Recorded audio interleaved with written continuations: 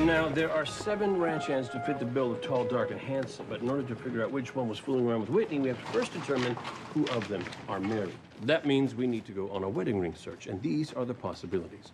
So I split their classes up between us. Whoa, hold up. Harmonica for beginners, cowboy saloon? How come you get all the cool activities and I get hog tying? Because this was my idea. Though it will be a shame that we're spending the first day of our honeymoon apart. Except we're not, because this is not our honeymoon. Okay, bye. Be safe. Hey, Ryan, how's it going? Oh, wonderful. In fact, we were just discussing your nuptials. Not the actual event, since neither of us were there. Guys, is this really why you're calling? Partly, yes. And we have news. Here's the good. MTA cameras show that Whitney's bags were left on the subway. Here's the bad news. They were stolen by a homeless man, but we put out a bolo. Hopefully somebody will recognize him. Also, Lainey found something during her autopsy. She found traces of a wax-covered cardboard under Whitney's nails and on the waistband of her pants. Wax-covered cardboard, like butcher paper? Lainey says it's too hard to tell. What about you and Hopalong? Learn anything?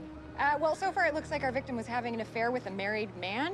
But the problem is, his identity is a mystery. Well, speaking of mysteries, we spoke with Whitney's friends. They said prior to her departure, she was spending a good deal of time at the Historical Society. Do they know what she was doing there? Well, we're still looking into it, but... Okay, guys, I gotta go. Hey, Kate.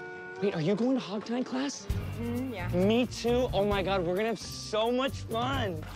Yeah, we sure are. Hog tying. Yeah.